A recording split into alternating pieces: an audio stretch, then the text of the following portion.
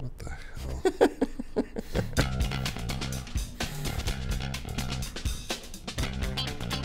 And then, oh.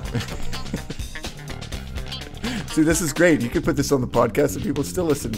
Yeah, but man, we can be more polished. We Okay. can be more polished. All right, let's try this again. We can have our shit together. That's All right. all. That's all I'm saying.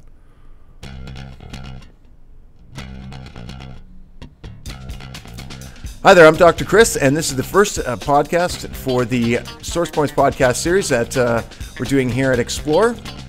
Yeah, and I'm Alan Chatney, and basically we're podcast novices. We've all listened to podcasts, but we don't know what we're doing really. We just we're just getting started. So let's see how this goes. All right, we're going to start off by talking about first why we're doing this podcast, and yeah, why? Now, what are we calling this thing again?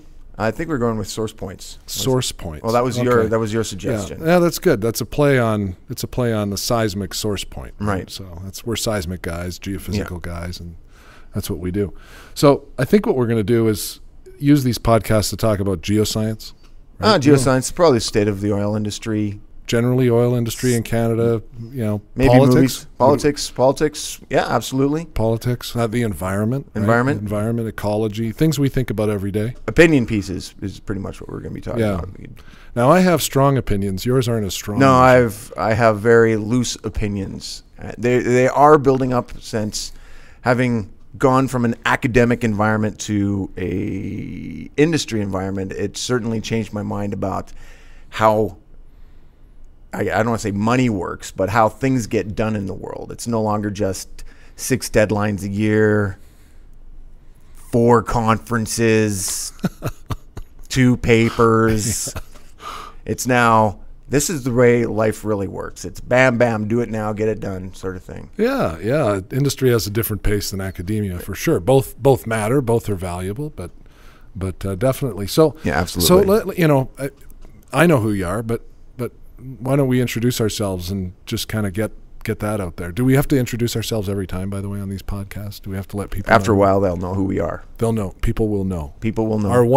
Our 4 listeners will know who we are. Well, we're hoping for a little bit more, but right off the bat, I guess we'll start with you, since you are the patron of this layout. Yeah, this layout is kind of cool. And we'll talk about that in a minute. But my name's Alan Chatney, and born and raised Calgarian, School of Hard Knocks. Really started at the ground level in the oil and gas industry, really on the seismic side of things, and had the incredible fortune of starting my career with Schlumberger, where I just gained an incredible breadth of experience and learned a ton through that period, and then left Schlumberger in 2002 to join Explor, where I've been ever since. And today I'm the president of Explor, which we focus on all kinds of stuff, which is all geoscience related, seismic related, usually in the frontiers. We like the tough stuff. That's what we do. So, yeah. And you, what about you? Well, I was about to say I have to always have those things. A storied career.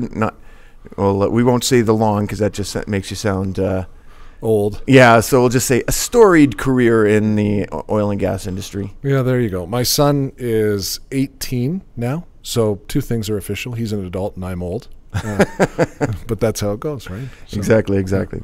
Well, I guess a bit about myself. I'm going to be calling myself Dr. Chris on this podcast, as I do on my social media. I pretty much spent my entire life in academic world of geoscience. Did a lot of world hopping, and when I say world hopping, it was pretty much between here, Calgary, Alberta, and to Perth, Western Australia, which is literally the other side of the planet. Pretty much, I almost draw a straight line and they connect. And that's where I did my PhD in Perth. And as I said before, I haven't spent much time in industry. I'm having a great time here at Explor. It's actually been one of the best experience of my corporate life, or industry life, I should say. Absolutely, hands down. I was, to note, what I like to call an oil casualty. And what do you mean by that, oil casualty? Oil casualty. Well, I believe it was, what was the year? The collapse happened in 2014. 24 November 2014, the Saudis opened up the taps and the price collapsed. Yeah, it was 2014. I was working in Perth as a depth imager. It was not the greatest job I've ever had in my life. It was pretty boring, but it was still a job. And then oil started tanking, and then all of a sudden I found myself unemployed with a extremely high education in geoscience and not knowing what to do. But at least you're on the other side of the planet. Well, it was the weather's nice here in Calgary today. Right now it is minus 23. Ouch. Ouch. I assume it's somewhere in the either low 30s or high 20s in Perth right now. Now, that's me. Right. Well, more of the story was, though, I got laid off because of multiple factors. Probably mostly because oil's in the toilet. Yeah. And but if you didn't like your job, that's probably a blessing in disguise. It was anyway. the strangest blessing because it was a relief and terror at the same time. It was, oh no, I've got a family.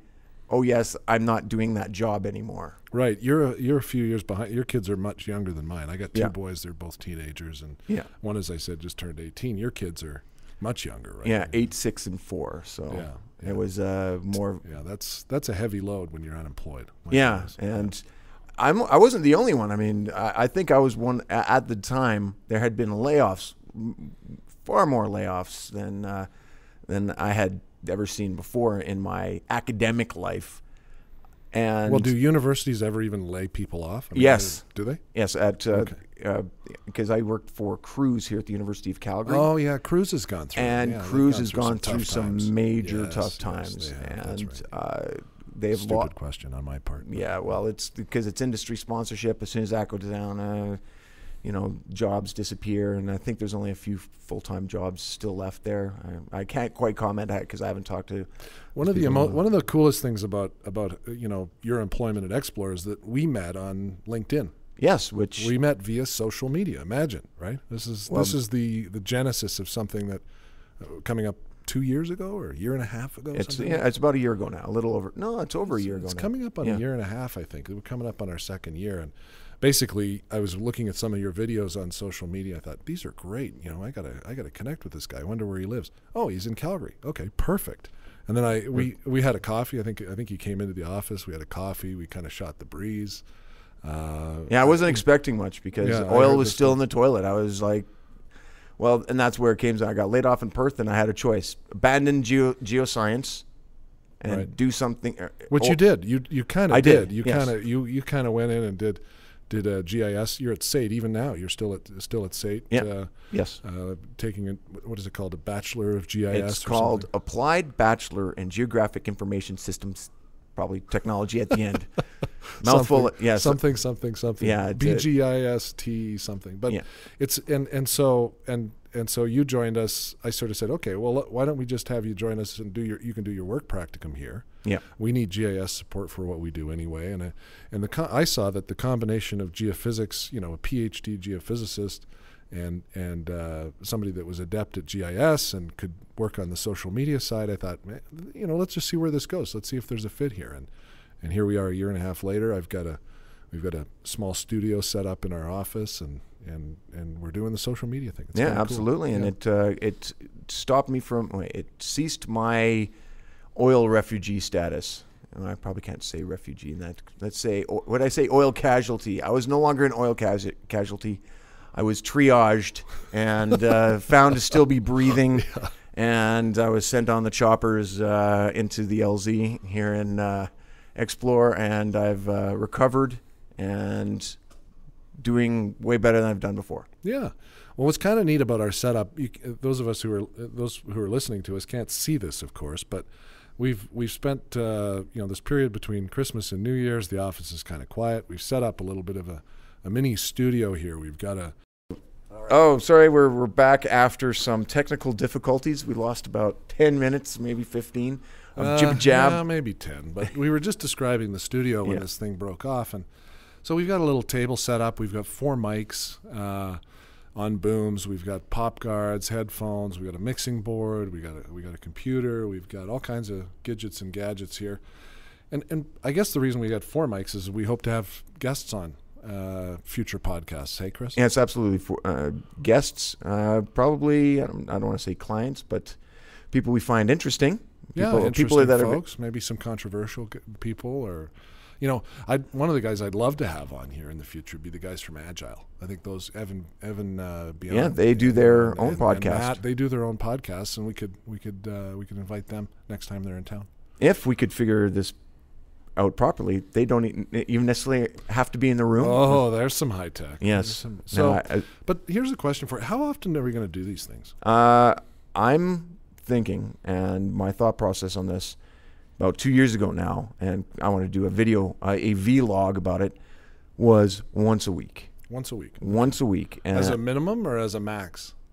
Bare minimum. Bare minimum. Bare minimum. Okay. Now, there's a couple of reasons for that, of course, and that's because we have to get better at them, and we have to repeat them over and over again. Practice, right? We got to practice. If we don't practice, we just, it's been a month. What do we say again? No, I don't remember. Yeah. Now, the next thing is I don't want to say a bit of self-servedness here, but it's simply to put our names out there and say, hey, we've got some interesting stuff that we're going to say, and we want you to listen out there in YouTube or podcast land, and try to make a commitment to you once a week. So speaking of that, let's talk about 2017. 2017. We're almost at the end of the year. We got 72 hours 72 left, hours. Something like that. A little more. A little more. But anyway, coming up on 72 hours. Yeah, going to be a big one. And it's been a hell of a year. It's been a challenging year still. I think you know all about that. Yeah. So we when I look at that, I think, gosh, when the Saudis opened the taps, they figured out that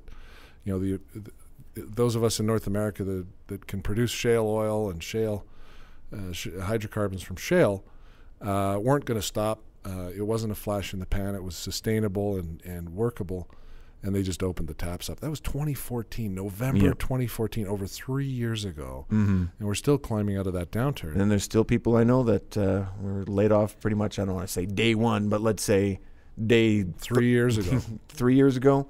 Still not working. Some of them have sort of moved on, but That's it's amazing. Tough. That's tough. Well, and then unfortunately here locally in Canada, we've really socked it to ourselves because we seem to be unable to build major infrastructure projects. We seem to. Well, supposedly that's coming. Supposedly. Yeah. Well, one of them, which is just an expansion of an existing line, but there have been many others canceled. I noticed today. I was getting caught up on things. One of my friends in Tuk Toyuktuk up in the Northwest Territories, he's the mayor of Tuk, Mervyn Grubin, was talking about, they've officially ended the Mackenzie Gas Project, which ended it. Yeah, just disbanded it. Now Imperial and the group have disbanded it. It's not going to happen. Is it never going to happen, or it's a never going to happen? They turned it off. Here's foot and here's gun. Yeah, exactly. Shooting ourselves in the foot. But I can understand why, because the gas market is in the toilet. Oh, that's true. I guess. It doesn't look like it's going to recover anytime soon, especially if we can't build LNG facilities, which seems to be a problem. So yeah, still a tough year, and I think the geophysical industry, the seismic industry, is still going through a tough time. People are still having troubles, and there's a few bright spots. Folks that have managed their balance sheets well, folks that have gone to innovation, gone to high tech, trying new things. Those guys seem to be doing better, but it's clear that the industry is going to change. Well, and so that would put us into 2018 then. And can you foresee any of these changes, or is it still just going to be figuring things out for the next year? Yeah, I think what I see happening are a lot of things happening around the environment. Right, that's not going away. We just saw the caribou draft boreal woodland caribou plan released. Major changes coming for the seismic industry in Alberta. Every province is going to come up with their own plan. We're all behind schedule on this, and of course, the motivation for the provinces to come up with this caribou plan is to make sure the feds don't usurp the provincial prerogative, which might happen. And that's very scary to think of what would happen if the provinces can't manage their own resources as they should. So that's going to be a key focus. One of the things that you see when you look at oil prices is you see prices for West Texas starting to touch, the high 50s and the 60s. People don't look at the price of Western Canada Select, which is still stuck back in the 30s in the low and that discount is effectively the cost of not having our own infrastructure to take oil and gas to other markets, particularly in Asia. So yeah, but on the political angle, how much will or ability will there be to expand that deliverable ability? I just don't. I mean, I wish we had, frankly, stronger leadership. I don't think we have it. At the provincial level, the national, we've level, at both the nationally and provincially. I think this idea of being completely distracted by this carbon dioxide thing has got us all bent into knots, and we've put ourselves at a massive disadvantage in a way that, my goodness, I don't know how long it's going to take us to pull out of that, but certainly change of government, perhaps. Yeah, I mean, that's 2019. That's not 2018. I wonder if our audience would appreciate us getting political. Yes, yeah, no. I don't know. We may. We've touched it. It may be on our board. My thoughts are no future. secret. No, you're very well documented. and that's why we're trying to do get some social media rolling, and get some political change. Maybe the other thing I see coming technologically in 2018 is all around this sort of big data, machine learning, artificial intelligence, right? Cars that are driving themselves. Yeah. The consolidation of cloud data, computing, and the consolidation of data. Guys that can stitch these things together from disparate sources. The strange thing about this is it's almost going back to the original way computing was done, which was terminals logging into a mainframe. That's right. And I don't know if it's what is old is new again, or what worked in the past is best.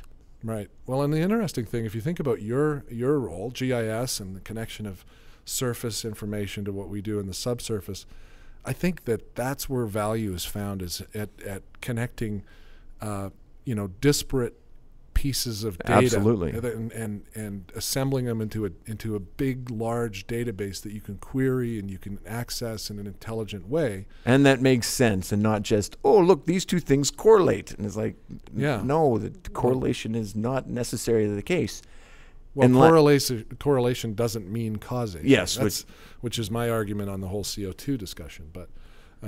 You're absolutely right. Now, some of the stuff you speak of is only possible with the advent of massive computing power, as we found out here. We're just dealing with a raster, which is an image, that's 60 gigs. That's drag on our system, whereas in the past it wouldn't just be a drag. Well, and it would have been impossible. So now, when you're talking about adding all these different sources together, you're talking about adding much more computing power, which is absolutely 100% at our fingertips. Well, I mean, and if you think about data volumes, I remember first hearing about a terabyte, back 15, 20 years ago, and then the first time I heard about a petabyte was with a large oil company that talked about the size of their seismic database. And what's interesting is now that we're shooting high density data, we're acquiring 2 weeks. We're acquiring 200 terabytes. We're at a rate of several petabytes a year. And looking forward at exabyte level storage and beyond. I mean, that is just unbelievable. I don't even say it's mind blowing. I'm of the thought now that some of the stuff we think is science fiction is not. Yeah. It just is the way it is going to be. Well, and the way it's served up to us, when you can sort of ask Siri a question and she answers you, and you look up 2 weeks ago, you look up something like 3D printing. And then 10 days later, on the side, in your ads, on a completely separate platform, they're advertising the 3D printing. That's the Google's siphoning your information. I mean, that is the scary bit, And we'll see where it all goes. Like for Christmas, I got one of these Apple watches, which I love. I've got a Garmin. I'm a tech guy and I love this stuff, but. What I'm curious to see is my biometric data, is my heart rate information, because I said, of course, yes to everything in the licensing agreements. I just click agree. Yeah. Probably somebody somewhere is assembling, some heart rate data for let's say Calgary in December, January, and then they're going to say, oh, look at this guy. Absolutely. He's got a high resting heart rate. He must be overweight. Now, let's advertise, donuts to this guy. Well, the tinfoil hat crowd, not to denigrate tinfoil hats or crowds, would are very wary of that stuff. I've gone through phases of being wary of it. Now it's just like, you know what? If it's going to make my life better somehow, why not integrate it? Yeah, and of course the risk it carries is that one day somebody that shouldn't have access to it has access. They know to when it. your heartbeat's beating. Yeah. Period. Or when you're sleeping, what your sleep habits are, when you go to bed, when you wake up. Yeah. But using that, they know if you've been bad or good. So and as long to as be good for goodness sake, as long as they're good, I guess it all works. But I think that's going to be an increasing concern as everything gets more connected, more intelligent. Machines start learning this stuff. The algorithms start taking over. They do. I mean, a lot of this stuff. Someone's not sitting there going, I wonder what Al wants today. Does he want cloud computing? It just goes into a big algorithm and goes, oh, he searched cloud computing. Yeah, he was looking at AWS. He was looking at Google Cloud. He was looking at Microsoft. There's some. Now let's advertise. Exactly. Let's compete for that space. It's fascinating. And the question is, how can we use it? Exactly. How can we use it in the geophysical industry? It's not fighting it. It's integrating it. Right. And it's connecting things that you may not think are fully connected, but they are. Mm-hmm. And as you know, we're thinking about those things. Exactly. The other thing that I think is interesting too is this whole generational shift that's happening. You look at politically, we're seeing the effect of the coming of the age of the millennial generation, which, by the way, as you know, I've hired a ton of millennials in 2017. I think almost all of them, aren't they? All of them are millennials. A couple of us are not. And I would say, you're just before the millennial generation. You and I are Gen Xers. But yep. I find the energy to be invigorating. I find all of this sort of narrative of the millennials not being productive and feeling entitled and all. I'm seeing none of that now. Maybe that's because we select, intentionally for people who, want to go to the field and experience adventure and science and all those things. But man, I'm energized by the new generation, and I think it's all about understanding that new that new system of beliefs, if you will. Well, the millennials, I think, are also into gadgets. Well, we all are. And I'm into gadgets. Well, I'm into gadgets, but say, I don't know, something like my mom or something. Like, oh, here, Mom, here's a new gadget. What? No. Yeah. I mean, to characterize my mother, of course. But, we use gadgets here. Yeah. Well, and we do. We integrate gadgets. And it's been... there's been no resistance whatsoever, so that helps the millennials. And I think you looked up yesterday with the. Well, I was trying to say my son is not a millennial, so he just can't. He's just turned your 18. youngest. Yeah, my oldest son. Your oldest son. My oldest son was here yesterday helping us set this studio up, and he turned 18 on December 18th. So, what's interesting is he's the last of the millennials because there was only 2 weeks of birthdays after him, and then it was, or no, maybe it was a year. Actually, it's a year. It's a year. What was the end of 2000 is the end of the millennial birth dates. So December 31st, 2000 is the last millennial birth date, and then they call them. They don't really have a name yet. It's something either Generation Z or Generation Z here. ZZ, as I say, because my kids are Australian and Canadian. Yeah, and then or. In the UK, they're calling them linksters. Linksters. In that they're connected to everything all the time. They're totally linked, totally connected. I don't like linkster. I like Gen Z. but we'll see where it goes. Right. And but it's still all in that space of being ultra connected and ultra, accessing information that we couldn't access before. Right. But before we move on, I'd like to touch back on a topic. The millennials, talking about millennials, which you had sort of mentioned, and saying where they get a bad rap. And I don't know if that's necessarily, I don't want to say bad or good, but I think it's just, Generation X got a bad rap. Every generation. Every gets generation gets the a baby bad rap, boomers, was right? rock and roll. Gen X was punk rock. Yeah, and all this kind of. There's only the things I see that new wave disco. Oh my God! All those flappers. What are they doing? Get out of my speakeasy. Yeah, back 100 years ago. It's more of when I think about it, there's problems that we all deal with them. They just deal with them in a hypersensitive, I don't want to say hypersensitive, hyper-connected way. Now, instead of having to wait for someone's opinion tomorrow or next week of a friend who's away, it's like you get their opinion 30 seconds later. And the beauty and the danger both of the internet is you can do a deep dive. You can dive as deep or as shallow as you want into any subject. You can reinforce your own system of beliefs, or you can go out and seek a broad range of opinions on everything, and it's up to the individual, what they do. One of the things that I see is that the old, if you look at the political kind of spectrum, the old paradigm, I think, is broken, and those things that are liberal, those things that are conservative, I think are going to change. Because the grouping, even I, who I'm a Gen Xer, I don't like the groupings anymore. I don't like the package deal that comes with the conservative paradigm. Right. There's things in there where I might find myself more on the liberal spectrum. Particularly on social issues and those kinds of things. I go a different way on some of those things. But our political system is not It hasn't adapted set up for the nuances of differences. It's being run by the last generation, not the new generation. Oh, it's the last generation. Try the 10 generation. Well, I don't want to say 10 generation. Whenever they set up democracy originally, right? It's like, no, you're over here and you're over here and you've got to vote this way. Yeah. But then again, or you could go the American system where it's like, you could be a Democrat and only ever vote Republican. Yeah. Or the other way around. It's sort of bizarre. It's weird. But I don't know. It's. I think that the term was democratization of media, and there's no democratization of democracy in that same sort of sense. Like now we've got so many choices. Now it's not just go to the radio.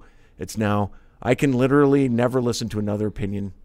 But the challenge is that because of that absence of a filter, right, in the media, it's possible that the quality of the content goes down. It's possible. It's possible, absolutely. Right, and it means that you who believe in something can go and find a whole bunch of other people who believe the same thing, even if that isn't necessarily the truth, right? And that can happen across the board. In other words, oh no, sorry, I thought we stopped recording, but keep your thought going. In other words, what I would sort of say is, peer review, which is a fundamental tenet of academic pursuit, is also that secondary source in journalism, and I'm not sure it's there anymore. Well, there is with the social media way it is. It's called an attention economy. I'll say that again. Try to enunciate properly. Attention economy. That means if you can, obviously, it says there right in the words. If you can keep someone's attention long enough, they're going to listen to you. That's why it's not necessarily a good thing. No, it's horrible, actually. And I've been thinking about this recently. Like, things get so ridiculously polarized, not because they're actually polarized. It's because the loudest people are getting the most attention. Now, somewhere in there, someone's got to step back and go, okay, that's too loud. Let's do something different. And but we're at the point now, like go on Twitter, go on, Facebook, go on YouTube. It's the loudest screamers, not the most level-headed, that get watched most. Well, because it's boring to listen for that long, right? I mean, it doesn't have to be long. It's just, who are you going to... Some of these things are complex. I don't like what you're doing, and I really hate... Or like, well, let's take a step back. What sells easiest is fear. Right, scaring people, that's easy to sell. Oh, it gets the adrenaline going. I mean, come on, like it's fear and all those darker things. Those are the things that are easier, and the more considered viewpoint, the more balanced viewpoint is often a more complex, more nuanced thing. And the question is, will social media adapt to serve that up, or will it remain vulnerable to that sort of it's not social media, viral people feed? People have to. I think people have to make a concerted effort to avoid that. But two things have to happen: the people have to do it, and then the platforms have to be there to allow them to do it, right? Because if you can't, if when you search for something, you're served up whatever sells. But they used to. What they go is by what's popular, what's filter? being clicked most. That's the problem, right? Right. Do you want a company controlling what's clicked most? Not necessarily. I think it's an education. Now, maybe I've got too much. So they should prioritize peer-reviewed journals. Oh no! It's Because definitely in here's school. the other problem: you've got Elsevier and these other agencies that control the peer-reviewed journals. They don't want to. They don't want to give them away for free. Well, right? That's a for-profit business. This is in my thinking. Academic is different than the court of public opinion, right? Or the sphere of public opinion. What we would have to do is, and this is not just for millennials, it's for anybody using social media, is somewhere in there, and maybe it's taught at schools, I don't know, is to discern, like, here, this is how you use social. Here's a tool. This is how you use it properly. Go. Yeah. Well, in the school system has not adapted itself well to any new information technology platform. And we're going to take a quick pause here, I think. Now, there we go. Through the magic of podcast land, we took a bit of a break, and now we're back to finish up the podcast, talking about, for lighten it up a bit, movies. Yeah, exactly. Well, we got interrupted by an accountant who was on a mission, and with it being year end and all, it was a little bit important. He's excused. It's a little bit important to get our year end sorted out. Yeah. So that's happened. We sort of left off talking about school. Yeah. One of the things that our family does this time of the year is we start looking ahead to the Oscars, and it's a tradition in our family to kind of, okay, who are the contenders? What films are likely to be considered for an Oscar nomination? Of course, they're not out yet. Not like nothing, or there's just speculation. It's all speculation. All speculation. And my youngest son is a bit of a film buff and can carve up a script like nothing. His criticism of the new Star Wars movie was, what the hell was the first half about? Without spoiling anything for anybody. Yeah, me as well. Yeah, I won't be spoiling anything. First half. Actually, I've seen stuff. He sort of said, the whole first half, Dad, he goes, if you take it out, does it affect the movie at all? And I sort of said, well, good point. Actually, maybe it doesn't. But, one of the great things that we've been doing is taking in all these amazing films that are likely to be considered. Dunkirk probably figures prominently in the Oscar, and historical piece nominations. A historical piece. I went to see Darkest Hour over the Darkest Hour. Another historical piece. Same time. Gary Oldman in that thing is phenomenal as Winston Churchill. I'd be surprised if he doesn't take a Best Actor at least nomination away. And what was amazing about the Darkest Hour, I tweeted about this. I'm sitting there getting ready to watch the film, and I look over to my right. Jason Kenney's sitting there. In the same aisle, like four seats down. For those people who are listening to the podcast and don't know who Jason Kenney is, he's the new leader of the United Conservative Party here in Alberta. One conservative leader looking at another here in Winston Churchill. It was kind of neat. And then the lights turned on at the end of the film. I got up to put on my jacket. I looked back 3 rows back. Guess who's sitting 3 rows back directly behind us? None other than Stephen Harper. No. Not kidding. And Did you take a selfie with him? No. Yo, what's up? No, I think everybody appreciates having Boxing Day to themselves. Now, again, just to fill in those of us, those in the audience who don't know who Stephen Harper is. Former Prime Minister. I mean, how could you not know who Stephen Harper is? Someone in the U.S. Somebody who's been living in Australia doing geophysics. Yeah. But no, so that was really neat, and conservative leaders watching other conservative leaders, kind of neat. I will say that last night I watched The Big Sick. Have you seen that one? No. Is that this year? It's this year. It was this summer. Independent film. Okay. Written and a screenplay by a couple who, sort of a multicultural couple, And what a striking film. Just had everything. If you watch one film this Oscar season, that would be my pick. Right, Just right. delightful movie. So you're sort of in that lucky zone where you have kids probably old enough to watch the movies, where mine still are into the cartoonish ones. Yay! I don't think they would appreciate Dunkirk, No, or maybe have nightmares perhaps, or just be very concerned about the world in general after watching that. Yeah, no, it's an amazing film, amazing cinematography. So We actually did watch for the first time, well, my kids for the first time, E.T. oh wow, 2 days ago. That's an oldie. Yes, that is that's got to be a classic. With That's- 1983. Yeah. And I remember seeing that in the theater when I was a little young. And, well, let me phrase that. I remember going to the theater. I don't remember anything about the movie other than what I've seen later in life. Yeah, you would have been I was 13, so Yeah. you would have been younger. 6. 6. There you go. Yeah. And now I was watching my son's face, who's 4, when E.T. comes. Oh, wait. Spoiler alerts for those of you. Come on, E.T. 1983. You're allowed to spoil it. Well, who knows? There could be some millennial, or what was it called? Linkster or Gen Z. Yeah, Gen Z listening to us right now. But I was watching my son's face when E.T. comes alive, and he had this giant smile on his face, like, oh my God. Yeah, it's funny. Yeah. No, and Steven Spielberg, who directed E.T., is directing another film that's an Oscar contender. And it's almost not even fair. It's called The Post. Post? The Post. It's about the Washington Post. And, Is that they're standing up against the tyranny of Nixon and Vietnam. Okay, that whole thing, right, which right. Close parallels to today, probably, in their minds. But anyway. try to make themselves more relevant than they currently feel they are. But it's like, so this thing's a contender, and you look at it and you go, okay, Steven Spielberg's directing, Tom Hanks is the actor, and Meryl Streep's the best is the actress. It's like I said to my wife, Let's just stack this everybody over this here. This isn't even fair. This is like the New York Yankees in baseball. But anyway.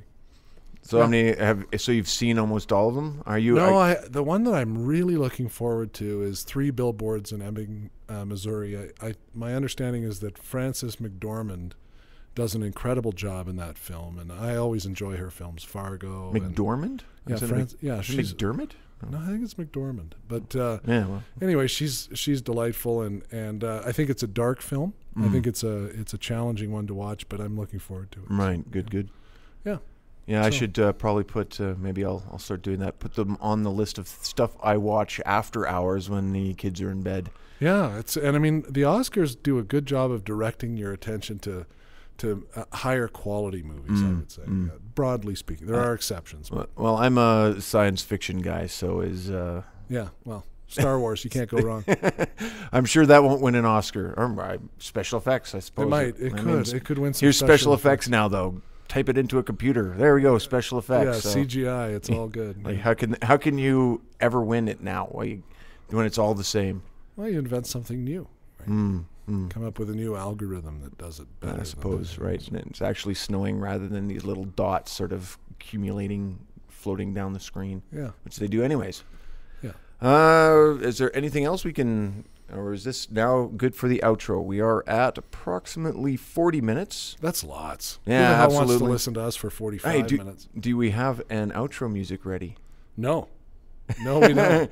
Today we're just gonna have to. Chris is providing the outro. Well, unless you may still be connected. No, to I'm not. I'm not connected to Bluetooth.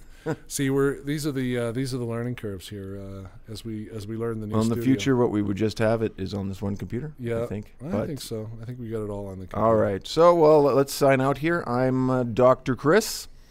And I'm Alan Chatney. And this is, I guess, podcast 1 of Source Points. Excellent.